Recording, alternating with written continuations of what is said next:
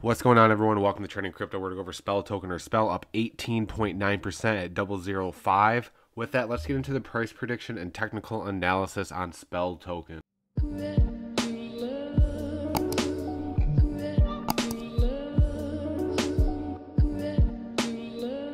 EFG.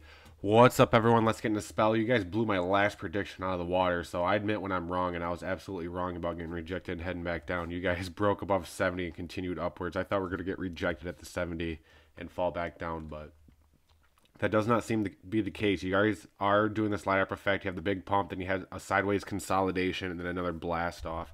You guys are above 70 right now, so I am going to pretty much say what I said last time. I'm thinking we're going to have a little retracement here, but now that you're so high up, you actually made another support. So I think we'd keep an eye on 5.2 as a retracement. So that would actually bring us down to about 60 on the RSI for continuation upwards. So if I draw a fib on this, we can see if we can try to validate that real fast for you guys. Bottom to top here, which top we're going to go off of? We're going to go off of this top right here. So the thing about this is you guys are sitting great right now on Spell. You didn't fall below the 5 right here. So I think we're actually going to be heading down to the main support right here at approximately 5.2. If we fall below that, we have a 618 to hold our support as well. So let's just keep an eye on that for the time being. Inevitably, I think we're retracing down to reset on the RSI. We need to fuel up our ship for another takeoff. So keep an eye on 5.2.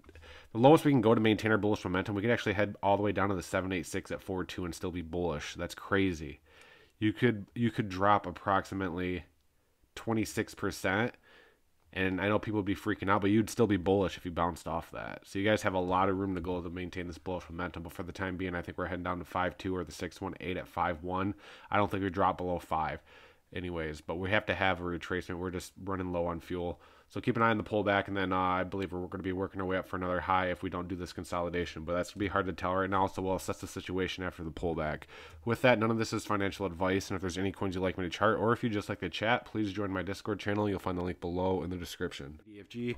If you would like to support the Charting Crypto channel, you can head over to my OpenSeas, which you can find the link below in the description. I have two different collections. One's just supporting Charting Crypto, which has my achievements of subscribers turned into NFTs. I have another one, Charting Crypto OG, which gives you perks for owning these NFTs.